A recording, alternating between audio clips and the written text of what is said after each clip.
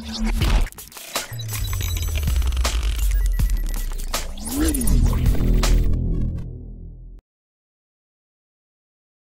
friends, sports பத்தின செய்திகள் உடனுக்குடன் தெரிஞ்சுக்கொள்ள நம்ம தமிழ் கிரிக்கெட் சேனலை சப்ஸ்கிரைப் பண்ணுங்க.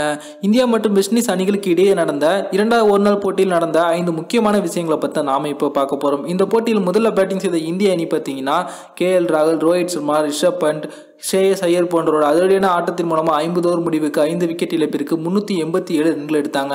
அதன் பிறகு களமிறங்கின வெஸ்ட் இண்டீஸ் அணி பார்த்தீங்கன்னா இந்திய அணியோட பந்து வீச்சை சமாளிக்க முடியாம 280 ரன்களுக்கு அனைத்து விக்கெட்டுகளையும் இழந்துட்டாங்க. ஆரம்பத்தில் வெஸ்ட் இண்டீஸ் அணி ரொம்பவே சிறப்பாக விளையாண்டாலும் கூட மிடில் ஆர்டர் பேட்ஸ்மேன்கள் சோபிக்காத சமயத்தில் அந்த அணி தோல்வியை தழுவிட்டாங்க. இந்த போட்டியில் இந்திய அணி 107 ரன்கள் வித்தியாசத்தில் அபாரமான வெற்றியை பெற்றுட்டு இருக்காங்க. இதன் மூலமா வெஸ்ட் இண்டீஸ் அணி பார்த்தீங்கன்னா இந்திய அணி கிட்ட 5வது முறையா பெரிய ஸ்கோர் வித்தியாசத்தில் வீழ்ந்திருக்காங்க அப்படிங்கிறது குறிப்பிடத்தக்கது. முதல் இடத்துல 224 ரன்கள் வித்தியாசத்தில் மும்பையில் 2018ஆம் ஆண்டு இந்திய அணி கிட்ட தோல்வி தழுவிருக்காங்க. அதன் பிறகு 160 ரன்கள் வித்தியாசத்திலும் 153 ரன்கள் வித்தியாசத்திலும் 125 ரன்கள் வித்தியாசத்திலும் அவங்க தோல்வி தழுவிருக்காங்க. இந்த போட்டியில் 107 ரன்கள் வித்தியாசத்தில் தோல்வியை தழுவியது தற்போது 5வது இடத்தை பிடிச்சிருக்கு.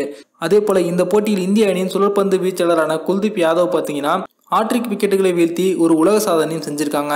ஏற்கனவே இவங்க ஒரு நாள் போட்டியில் இதற்கு முன்னாடி இந்திய அணிக்காக ஆஸ்திரேலிய அணிக்கு எதிராக ஹாட்ரிக் விக்கெட் வீழ்த்திருக்காங்க அப்படிங்கிறது குறிப்பிடத்தக்கது. இந்த போட்டியில் இந்திய அணியின் துவக்க வீரரான ரோஹித் சர்மா அவர்கள் 5 சிக்ஸர்களை விளாசினாங்க. இதன் மூலமா ஒரு காலண்டர் ஆஃப் த இயர், அதாவது முழுமையா ஒரு வருஷத்துல அதிக சிக்ஸர்களை விளாசின வீரர்களோட பட்டியலில் இந்த 2019ஆம் ஆண்டில் ரோஹித் சர்மா அவர்கள் தான் முதல் இடத்துல இருக்காங்க. இந்த ஆண்டில் மட்டுமே இவங்க 77 சிக்ஸர்களை விளாசிருக்காங்க.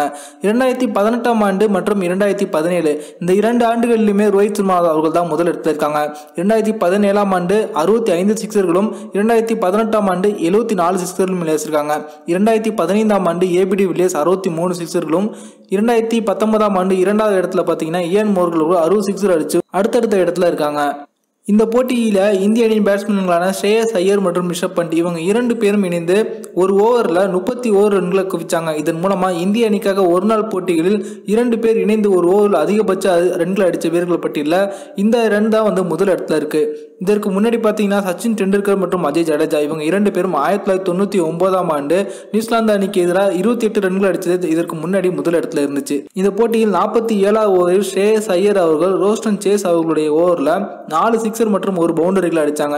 இதில் ரிஷப் பண்ட் அவர்கள் 1 ரன்கள் மட்டுமே எடுத்தாங்க அப்படிங்கிறது குறிப்பிடத்தக்கது. அதே போல ஒரு நாள் போட்டிகளில் 150 ரன்களுக்கு அதிக முறை அடித்த வீரர்களோட பட்டியலில் தற்போது ரோஹித் சர்மா அவர்கள் தான் முதல் இடத்துல இருக்காங்க. இவங்க 8 முறை ஒரு நாள் போட்டிகளில் மட்டுமே 150 ரன்களுக்கு அதிகமாக அடிச்சிருக்காங்க. 2வது இடத்துல டேவிட் வார்னர் இவங்க 6 முறையும், 3வது இடத்துல சச்சின் டெண்டுல்கர் மற்றும் கிறிஸ் கெயில் இவங்க 5 முறையும் அடிச்சிருக்காங்க அப்படிங்கிறது குறிப்பிடத்தக்கது. அதே போல 2013ஆம் ஆண்டிலிருந்து 2019ஆம் ஆண்டு வரைக்கும் ஒவ்வொரு ஆண்டிலும் இந்திய அணிக்காக ஒரு இன்னிங்ஸில் அதிக ரன்களை அடித்த வீரர்களோட பட்டியலில் தொடர்ந்து 8 வருடமா ரோஹித் சர்மா அவர்கள் தான் முதல் இடத்துல இருக்காங்க. 2013ஆம் ஆண்டு 209 ரன்களும், 2014ஆம் ஆண்டு 264 ரன்களும், 2015ஆம் ஆண்டு 150 ரன்களும், 2016ஆம் ஆண்டு 171 ரன்களும், 2017ஆம் ஆண்டு 208 ரன்களும், 2018ஆம் ஆண்டு 162 ரன்களும், 2019ஆம் ஆண்டு இந்த போட்டியில் 159 ரன்களும் அடிச்சிருக்காங்க. இந்த வீடியோ உங்களுக்கு பிடிச்சிருந்துச்சுன்னா லைக் பண்ணுங்க, ஷேர் பண்ணுங்க. நன்றி.